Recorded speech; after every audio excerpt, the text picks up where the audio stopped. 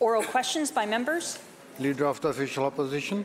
Thank you, Mr. Speaker. Mr. Speaker, the NDP government's and this Premier's reckless experiment to decriminalize heroin, methamphetamine, cocaine, fentanyl, coupled with their further experiment to flood communities with highly addictive so-called safe supply drugs, has utterly failed. It has made our communities and streets unsafe, it has made addictions worse, and has led to the highest number of overdose deaths ever in the history of British Columbia. Recent notable police seizures have uncovered thousands of highly addictive, dangerous government drugs that are being diverted from the NDP's so-called safe supply and funneled directly into our streets and schools. So my question to the Premier, when will the Premier end his failed program of highly addictive, taxpayer-supplied drugs and this reckless decriminalization program? Minister of Mental Health and Addictions. Thank you very much, Honourable Speaker, and happy to respond to the member's question here. We, of course, have canvassed this question quite thoroughly in budget estimates, and again, I will note that just to provide the context for the way in which this program evolved, it was as a response to what is an unprecedented crisis that not only our province is experiencing, but every other jurisdiction across the country, right across the United States, across our continent. We have a crisis that is brought by fentanyl poisoning the illicit drug supply. That is what our Prescribed Alternatives program attempts to provide one tool to try to address, to separate people from the toxic drug supply. And the early evidence from people's access to this program, in fact, is showing a reduction in mortality. We are very concerned, of course, we share the concern around ensuring that this program is managed appropriately, that it's meeting its stated objectives, and that we address any unintended impacts of how this program is operating, and that's why we've taken action to do that, Honourable Speaker. We have put in place provisions with health authorities, with frontline providers, through our guidelines to mitigate and reduce the risk of diversion of medications that are available under this program. We will continue to do that important work with our partners, including our law enforcement partners with whom we work regularly. Leader of the Official Opposition, supplemental. Thank you, Mr. Speaker. Well, Mr. Speaker, it's evident to the entire public that, of course, this is a crisis. The problem is the results we're getting are clearly not working. That's why on this side of the House we've said the focus needs to be on treatment and recovery from addiction. That has to be the priority of all governments. But this NDP government and this Premier stubbornly refuse to face the reality that this reckless so-called safe supply of highly addictive drugs, coupled with the NDP's decriminalization disaster, have only fueled an already bad situation. Police are sounding the alarm, public patience is running out, and thousands of highly addictive, taxpayer-funded drugs are being diverted into our neighbourhoods and our children's schools. Whether it's SkyTrain or coffee shops or playgrounds, nowhere feels safe anymore. And this NDP government have modeled this reckless program on the decriminalization experiment that took place in Oregon, where they have looked in horror at the utter failure of this decriminalization experiment and thankfully are backpedaling to get away from the huge mistake they made. So my question to the Minister is, how many more police notable drug seizures do we have to see? How many more lost lives do we have to see before government will admit their failure of this reckless decriminalization program and get back to treating people who are trying to fight their addictions? Minister of Mental Health and Addictions. Thank you very much, Honourable Speaker. And you know, one thing that this House, that all parties agreed to in this House, with the exception of the Conservatives, who didn't exist at the time that the Health Standing Committee was struck and met for several months over the course of 2022 to investigate, to look at what could we do collectively to combat the toxic drug crisis. And everybody in this House agreed. The other side agreed, we agreed, the Greens agreed, everyone agreed that we needed to do everything that we could. We needed to use every tool in our toolbox to try to keep people alive so that we can connect them to care. That was agreed to by everyone. Safer supply was agreed to by everyone. Decrim was agreed to by everyone. All of the provisions, all of the recommendations. It was a unanimous report. Everyone agreed until, Honourable Speaker, we had the emergence of the Conservative Party who took a different view. Members. And then we started to see the opposition walk back on their view. I will say we all agree that we need treatment. We all agree that every path should be about supporting people,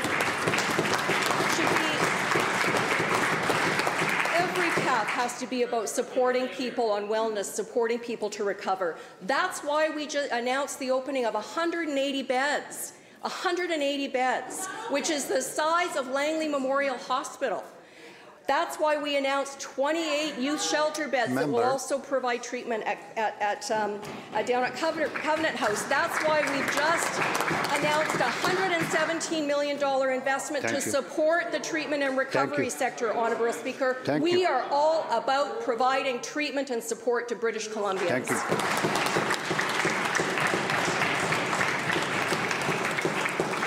Leader of the Official Opposition, second supplemental. Thank you, Mr. Speaker. And, well, good try, Minister. But the fact of the matter is what that all-party committee said was, for goodness sakes, don't go ahead with this reckless experiment unless you're going to have guardrails in place, unless you're going to keep data in place. But no, they had to charge ahead without any of those guardrails, without any of the data that the federal government asked them to collect so that we could determine whether this is actually working. And the bottom line is it has been a total failure. And that's why in communities like Chinatown, they continue to suffer from the rampant open drug use, the social chaos, and the unchecked crime which is caused by the policies of this soft-on-crime NDP government. Just yesterday, prolific offender Larry Carlston was caught defacing Chinatown with racist graffiti and faced absolutely no consequences, as incredibly the hate crime charges were unbelievably dropped by Crown prosecutors. Chinatown Business Improvement Association President Jordan Ang said it best, and I quote, "After what this community has gone through over the last couple of years, the hate crimes, the graffiti, the attacks against Chinese seniors, this isn't a just punishment." End of quote. So my question to the minister, how much more do communities like Chinatown have to suffer before this soft-on-crime NDP government, with their lawlessness and their reckless experiment with decriminalization of dangerous drugs, have to continue punishing that community and other communities right across the province?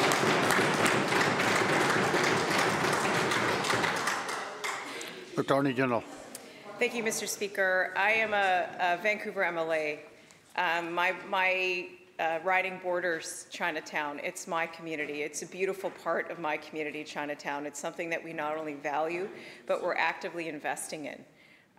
We have put money into the first ever Chinese-Canadian museum in that community. We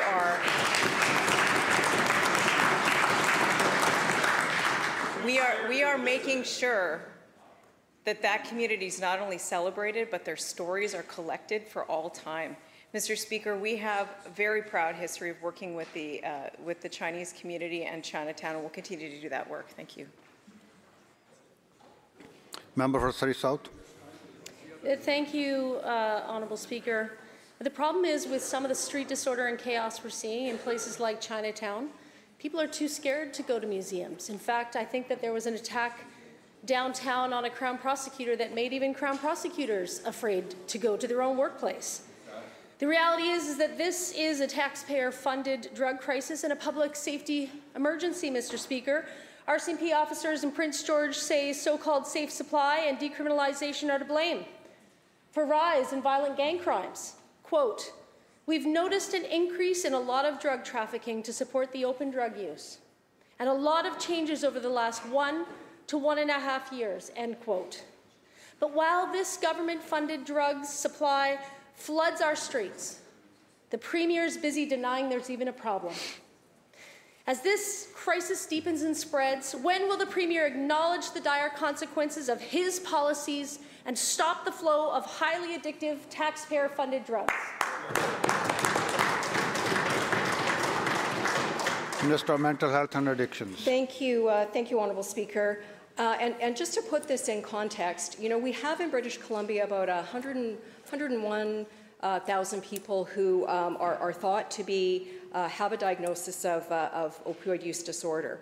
We have, you know, fewer than about 4,500 individuals who at any time are accessing the pharmaceutical alternatives program. It's a very, very small amount of people who are accessing this program and accessing a very small percentage of total sort of medications that are prescribed for pain. If we're talking about Dilaudid, for example, 86% of the Dilaudid prescribed in the province is in fact prescribed for people with cancer, for seniors dealing with arthritis, for people who are being discharged from hospital. So I want to reiterate that, Honourable Speaker, that this is one tool that we have, an important tool in our toolbox, and it is a tool that in fact this House agreed was an important program to continue to provide, that the other side agreed in the Health Standing Committee that this was a valuable tool. We all agreed. We are committed to continue to provide this program and to provide it in a way that supports the prescribers, that supports people in working with all of our partners. We are absolutely committed to doing the work to make sure that this program is provided in an appropriate way. Thank you. Members.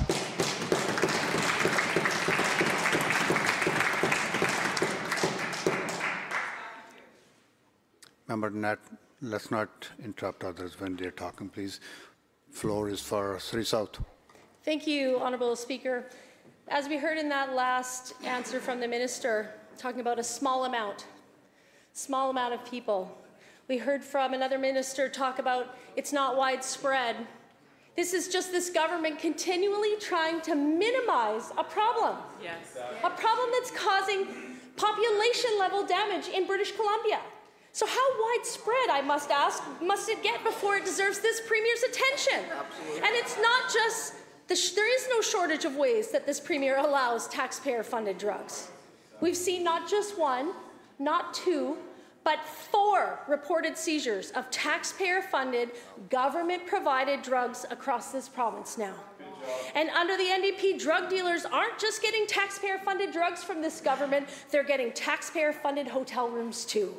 The RCMP in Prince George say that at the Knights Inn, leased by BC Housing, half of the rooms in the building were being used to deal drugs. When will the Premier admit this is a failure and end his reckless experiment with highly addictive, taxpayer-funded drugs and decriminalization?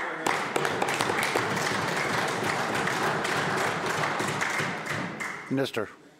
Honourable Speaker, what our government will not minimize is the impact of the toxic drug crisis on British Columbians.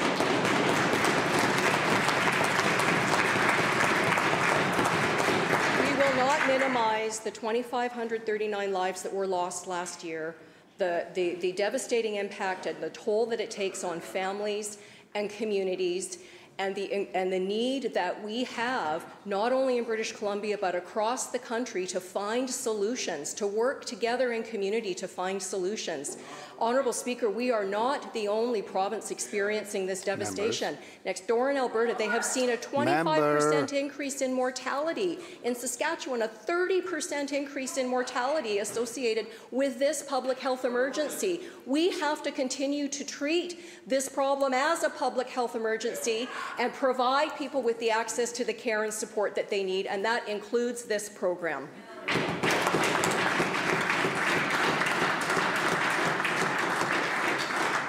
Leader of the third party. Thank you, Honourable Speaker. Yesterday I asked about continued logging of BC's increasingly rare old-growth forests. Today let's look at where some of these old-growth trees are ending up. The UK company Drax says its wood pellets are, quote, sustainable and legally harvested. However, documents from the Ministry of Forests show that Drax continues to source whole logs from BC's old-growth forests, more than 40,000 tons in 2023 to be exact. One example is cut block EM807M outside of Prince George. It was classified as a priority deferral area by the Technical Advisory Panel, and yet somehow Drax received 130 truckloads of whole logs from this site. The old growth was then turned into pellets, shipped overseas, and burned. Truly, nothing could be worse for the climate than this. Because of the ministry's policies, old growth and primary forests in BC remain at risk, and somehow Drax is getting access to BC's primary forests and ancient trees. My question is to the Minister of Forests. Will he use his powers to prohibit the logging of old growth for wood pellets? Minister of Forests. Thank you, Mr. Speaker. More harvest residue and fire damaged wood is being used for economic purposes, such as wood pellets, and there is market demand for wood pellets for cleaner energy sources, and it spans BC's exports as well. But there is, I think, a bit of a misconception here. Not all harvested logs are suitable for sawmills. Some are too small and have been badly damaged by insects or wildfire. Some pellet mills use a small number of damaged, small, or low-quality logs, but that was less than 1% of the total provincial harvest over the last 5 years, leading up to 2001. And in fact, it would not be economic for any pellet company to use quality logs to produce pellets. In 2022, pellet mills paid up to $35 a cubic meter for fibers sourced from residual harvesting piles, or sometimes called slash. An interior saw log was valued at about $132 a cubic meter at a lumber facility, and pulp logs are valued at $53 per cubic meter. To get the most revenue for each grade of log, these logs would be sold or traded to mills willing to pay a higher price. Leader of the third party supplemental. Thank you, Honourable Speaker. The Minister skirted right around my question, just the way his ministry is skirting around the deferrals that were put in place by the Technical Advisory Panel's report. This province continues to operate as a resource colony, exporting raw materials. We're a company town. They hand our irreplaceable forests to the highest bidder, often multinational companies that take the profit and run, leaving forestry-dependent communities in the dust. As a result, BC forestry industry is in a state of crisis. Yesterday, BC's 3 main forestry unions raised the alarm.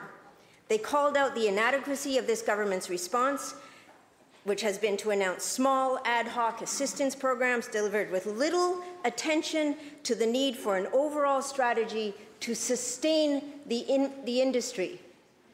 Experts and advocates have been clear on what's needed. Why has the province failed to listen? My question is to the Minister of Forests. We need value-added manufacturing for BC's forests, not more wood pellets and shuttered mills. Why are our primary forests being cut down and turned into wood pellets when this government promised a paradigm shift and a value-added forestry industry? Minister of Forests. Thank you very much to the member for the question. Yesterday, there indeed was a forest summit hosted by 3 forest unions. The Premier spoke there, I spoke there, and the Minister for Sustainable Forest Innovation also spoke there. They've produced a report which offers some, I think, very real solutions. They are solutions-oriented. We will study that report and follow up. But let me say that in dealing particularly with value-added, we have initiated a new program that will give special access to Crown timber to value-added companies, and to them alone. Others will be not permitted to bid on that timber. And the value-added program is expanded. It's been well received by the value-added sector, and indeed it will generate the kind of jobs of value-added products that are destined for use in British Columbia, North America, and for export overseas. And we think that's a very valuable addition to the forest industry in British Columbia. Thank you. House Leader of the Fourth Party. Thank you very much, Mr. Speaker. Our NDP Premier admits that BC has an anti-Semitism problem. However, it is this Premier who allowed anti-Semitism to spread unchecked in his caucus, his Premier's office, and his BC NDP party. If the Premier is looking for a cause of anti-Semitism, he ought to go look in the mirror. During his tenure as Attorney General, this Premier allowed Victoria, BC's extreme imam, Yumas Kathrada, to announce death threats to Jewish people from the pulpit of his Victoria Mosque for the last 6 years. This Premier's inaction spoke loud and clear. Another video was released just yesterday, Mr. Speaker. Kathrada calling Jews apes and pigs, vermin, and praying for their annihilation to his over 25,000 followers on Facebook. Mr. Speaker, enough's enough. Question to the Attorney General of British Columbia: will this NDP government support police to bring charges of hate crimes against Yumas Kathrada and appoint a special prosecutor for anti-Semitism? Yes or no? Attorney General. Thank you, Mr. Speaker. I want to thank the member for the question. Of course, we condemn hateful comments and anti-Semitic comments by people everywhere in this province. And of course, as Attorney General, I will do what I can to make the systems ready to receive those reports and to take action on them. Mr. Speaker, I recently wrote, the BC Prosecution Service has updated their hate crime policy to specifically note anti-Semitism in there. I recently wrote to Minister Varani federally to speak specifically about changes to the criminal code that could help clarify that there's no defense of truth for denial of the Holocaust, which is pretty clear. We will make sure that all of our enforcement and decision makers in this matter have what they need to go after hate crime to the fullest extent. Thank you, Mr. Speaker. House Leader, Fourth Party Supplemental. Thank you very much, Mr. Speaker. I would say for one of the former members of your caucus, it's too little too late. Will this Premier admit to his mistakes and apologize to the Jewish community and to all British Columbians for allowing anti-Semitism and hate to infiltrate his Premier's office, his caucus, and his NDP party? Government House Leader. Thank you so much, Honourable Speaker. And we've canvassed this issue for the last few days. Every member of this chamber condemns anti-Semitism, condemns hate in any form, Honourable Speaker. We must work together to ensure that we're taking this on head on. Honourable Speaker, the Premier's actions have been clear. October 7th was horrific. Had a statement out on that day, Honourable Speaker. We know also that the days after, October 27th, in fact, a Premier statement was made in this House. Not only that, Honourable Speaker, November 15th, we launched the helpline, the crisis line. On November 28th, we announced additional security funding for communities that felt threatened. Honourable Speaker, February 16th, a new prosecution service policy was put in place so that we can prosecute hate crimes, Honourable Speaker. We take this very seriously, Honourable Speaker. We're going to continue to do that work with all partners that are feeling afraid, feeling attacked. We want to make sure British Columbia remains a place where people can come and feel safe. Members. House Leader, Official Opposition. Thank you, Mr. Speaker. Well, the Premier has taken this issue of anti-Semitism so seriously, he hasn't bothered to actually focus on his own government, his own caucus, and his own party. Exactly. That's hardly taking this seriously. In fact, the Premier fired his former cabinet minister, a minister within his government, who was actually calling to attention anti-Semitism and rising anti-Semitism. At the same time, the Premier's hand-picked ADM for anti-racism has openly expressed anti-Semitic views. This double standard sends a chilling message that anti-Semitism is tolerated by this Premier within his government caucus and party. Now, Mr. Speaker, in our schools, Jewish students are facing horrific anti-Semitic abuse. One student says, and I quote, Kids in my school shout things at me like, "Hail Hitler" and "Hamas for life," end quote. In another incident, a student says, and I quote, "In my science class, my teacher said that Jews are genocidal murderers," end quote. That's in an elementary, or that's in a science class in a high school. This obviously demands an independent review. Will the Premier do the right thing and commit to fully investigating in an independent manner the rising anti-Semitism, not just within our schools, but also, again, within his government, within his caucus, and within his party? Hear, hear. Attorney General. Thank you, Mr. Speaker. I want to be clear, along with all of my colleagues here today, that I'm sure we stand in solidarity on this. Every child deserves to feel safe and included in their school environment. Hateful comments like the ones noted are unacceptable and should be rooted out.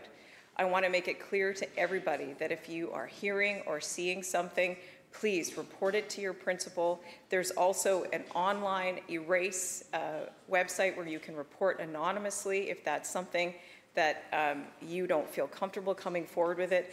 Our commitment is to make sure that all students feel safe in their schools so they can learn and thrive. And Mr. Speaker, we'll continue to do the work to make sure that that's possible.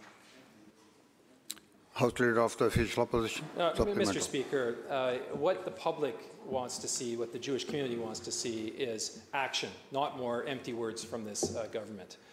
Shockingly, we're weeks into canvassing this in this House, and to this day, the Premier still will not even acknowledge the anti-Semitic history of the ADM that he handpicked to lead the anti-racism file within government.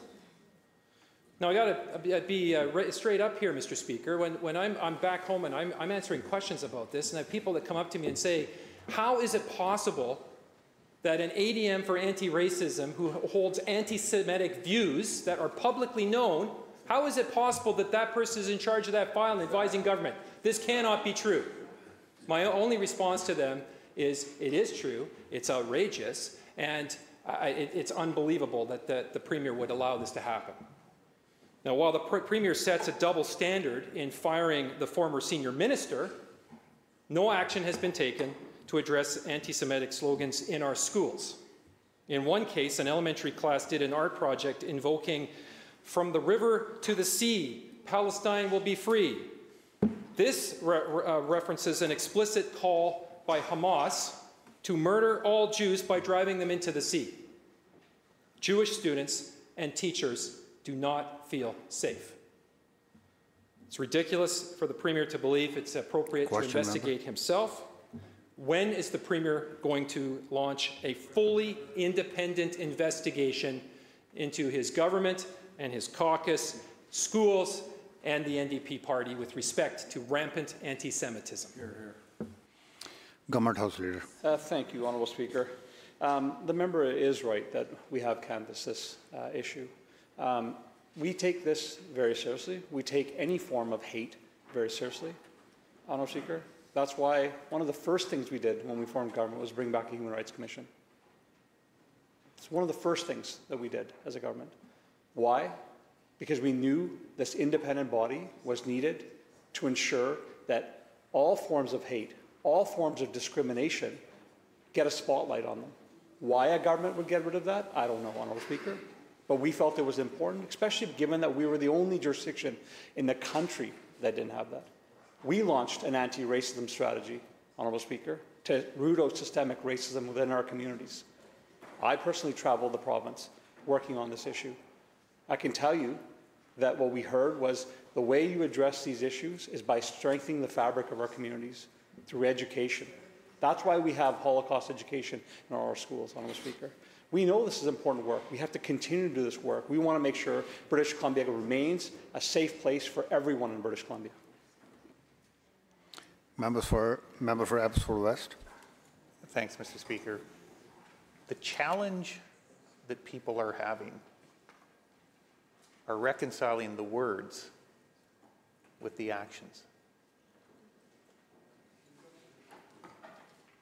We have the compelling testimony in a heartfelt letter from a former senior member of that government saying she felt abandoned in calling for attention to a rising tide of anti-Semitism. We have the comments of an assistant deputy minister in charge of anti-racism that says precisely the opposite, conveys precisely the opposite of what this government says it intends to stand for. We have evidence of a government, when confronted by systemic racism in other circumstances, taking the steps that the public and we felt appropriate. But when it hits close to home, when the allegations are politically inconvenient or embarrassing, the government refuses to do the right thing. What we have not heard, despite all the rhetoric, despite all of the attempts to sidestep the issue, is why this government and this Premier won't take the logical step and order an independent inquiry into all of these incidents of racism, including the allegations that stem from the heart of the government itself, the Cabinet and the caucus. Why won't this government and this Premier do the logical thing and order that independent inquiry?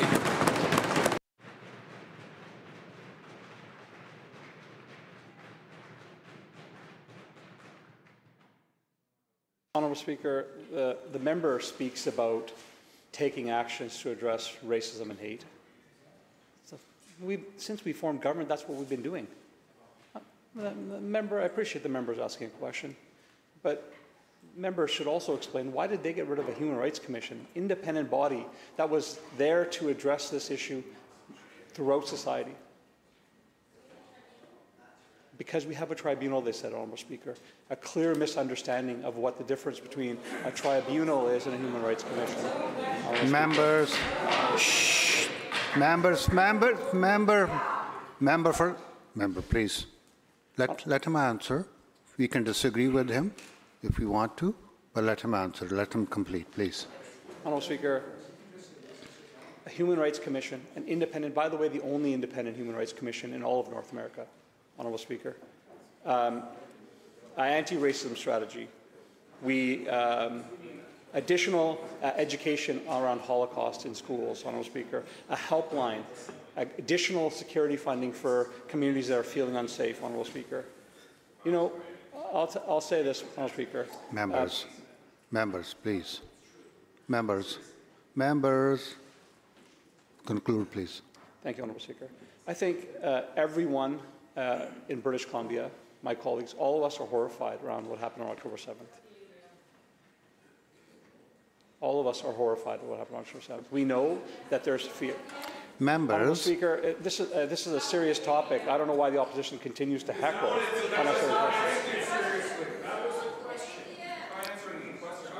Members, question has been asked.